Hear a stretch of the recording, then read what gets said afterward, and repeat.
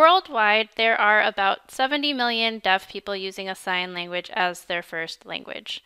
Sign languages are a fundamental part of deaf culture and a primary form of communication for many people.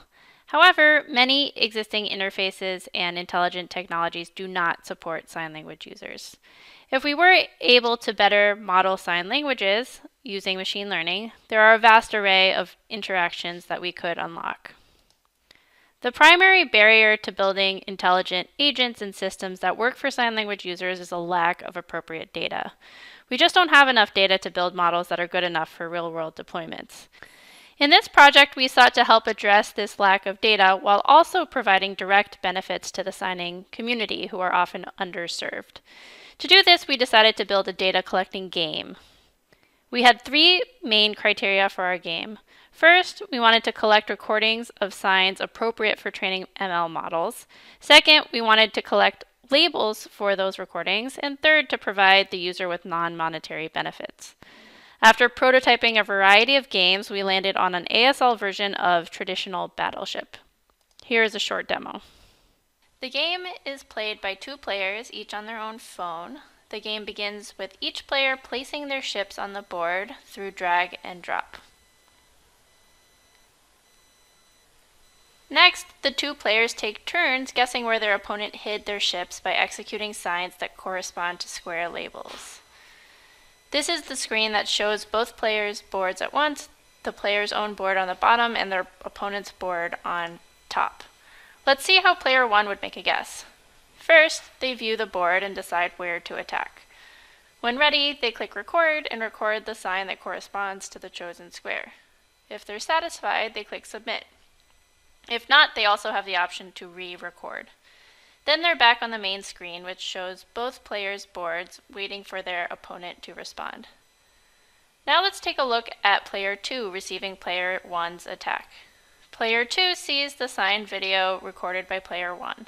Their job is to match the video to an item on the grid, thereby providing a label. If they don't see a match, they can also ask player 1 to re-sign their attack. Player 2 matches the video to Pretty and returns to the main board. Now Pretty on player 2's board is marked with an X to signify a missed attack. A hit would similarly be labeled with a red flame. Throughout the game, either player can turn on or off the English labels and can click on any square to view a model signer executing the corresponding sign, for example, to practice their vocabulary or prepare for recording. To evaluate the effectiveness of our design, we ran a remote user study.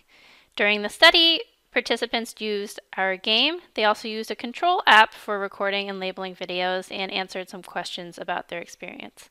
We had 20 participants, 10 deaf or hard of hearing, and 10 hearing. We collected 657 videos total and 659 labels.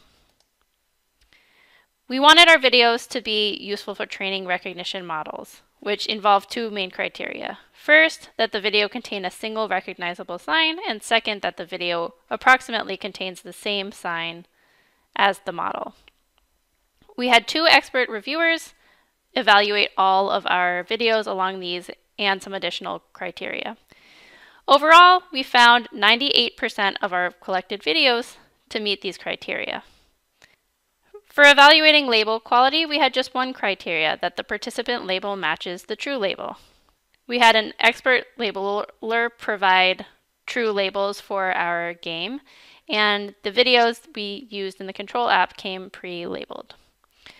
And overall, we found that 100% of the labels that we collected met these criteria. This result, coupled with our result on recording quality, suggests that a crowd of signers and even non-fluent students may be able to serve as highly accurate labelers and recording contributors given the right task. We also collected some participant feedback. Overall, the vast majority of participants preferred our game to the control app. They were also willing to contribute recordings to help improve sign language technologies and wanted to be notified of a future release of the game. We did find a trade-off between enjoyment and time as well, as our game took longer to play but generally was more enjoyable. Future work includes collecting continuous signing resolving tension between free-form signing and curated content, running longer-term deployments, and developing other data collecting games and resources. Thank you.